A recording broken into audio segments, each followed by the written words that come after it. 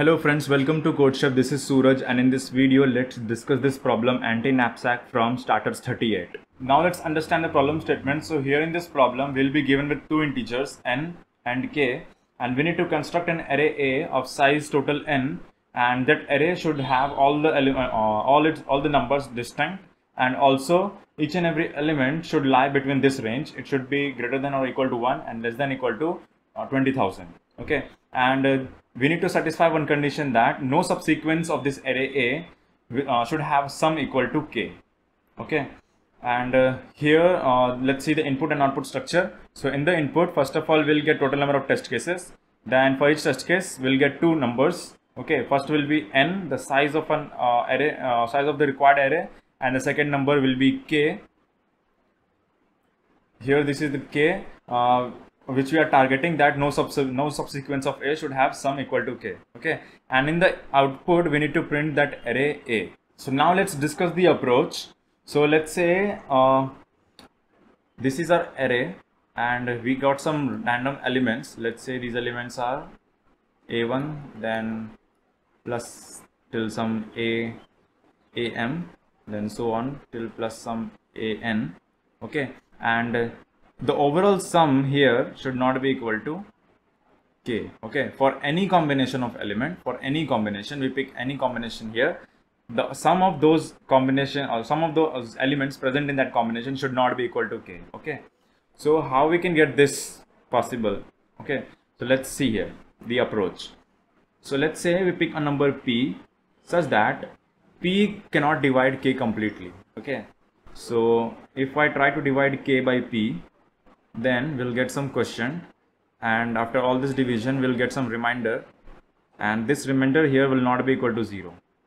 So what it means is, for any integer, let's say if for any integer, if we do like this, p multiplied by t, where t is any integer, t belongs to integer, for any integer this, it cannot be equal to k. It means this. Okay, so p multiplied by any integer will never be equal to k. So now we can use this property to construct our array. How? Let's say we take our array A as p then 2p, then 3p, then 4p, and so on till np. So now if you pick any combination here, so what will happen? Let's say I will pick this, and let's say some random mp here, this.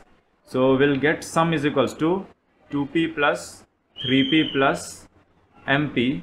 Okay, and here we don't want this to be equal to k. Okay, so now we can present this as 2 plus 3 plus m p, and we don't want this to be equal to k. Now if you see here, this is an integer. Okay, so integer times p should not be equal to k, and if p integer times p should not be equal to k, and if p cannot divide k, so we can never get an integer value here. Okay, this is possible only when p divides k successfully, then our this factor here will be equals to q. But if p cannot divide k, then there is no integer value possible at this position. So if this is integer here, okay, and then it satisfies this condition. So what we need to do here is, we just need to find out first p. Okay, starting from 1.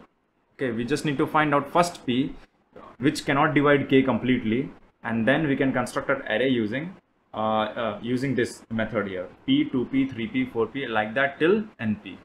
So this will give us the correct result. Now let's dry run our approach and see what how we can construct the array for this particular test case. Okay, so we have n is equals to 4 and k is equals to 10. So first of all we need to find out the value p. So we'll start from p equal to 1. Okay, so p equal to 1 divides k successfully, so we won't take p equal to 1. So we'll go to now second 2. So here 2 divides k successfully, because 2 times 5 is equals to 10. So we won't take 2, we'll go to 3. 3 here doesn't divide k successfully, because if we divide 3, so we'll get 3 times 3, 9. So we'll get remainder 1. So here this 3 doesn't divide k successfully, so we'll take p is equals to 3, and then we'll construct our array using this value. So our array will be 3 plus 2 multiplied by 3 plus 3 multiplied by 3 plus 4 multiplied by 3. Okay. Instead of plus, here I will use minus, comma. So this will be our array. So our final elements will be 3, 6, 9, 12. And if you choose any combination of this element, the sum will never be equals to k. Okay, because overall here this p can never divide k. So this quotient here, if you divide it completely like in points, this quotient here can never be equal to integer, because we can take 10 here, then it will be 3.3, then so here the division will a quotient will be 3.333, something like this. So it is not equal to an integer. So this is one of the valid array for this test case. So I hope you understood the approach. Now let's see the implementation in C++ and Python. Here is the C++ implementation. So first of all, I'm accepting t, the total number of test cases. Then I'm calling solution function for each and every test case. Then here I'll accept the value of n and k. Then here I have initialized a vector of vector answer of size total n. Then first of all, we'll calculate what should be the value of our p. So I'll initialize p by 0.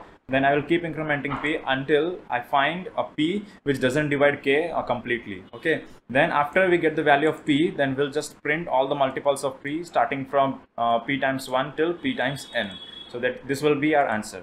Similarly, here is the Python implementation. So first of all, I will accept t, the total number of test cases. Then I will call the solution function for each and every test case. And in the solution function, I'll accept the value of n and k. Then here I'll calculate the value of p. So I'll keep incrementing the value of p until I find a p which doesn't divide k completely. Okay. Then I'll after this we'll get the value of p. Then here we'll just print out all the multiples of p starting from p equal to 1 till p equal to n. Okay. And here then I'm just printing an empty. I'm just calling this print function to get a new line. So I hope you understood the logic and implementation in both C++ and Python.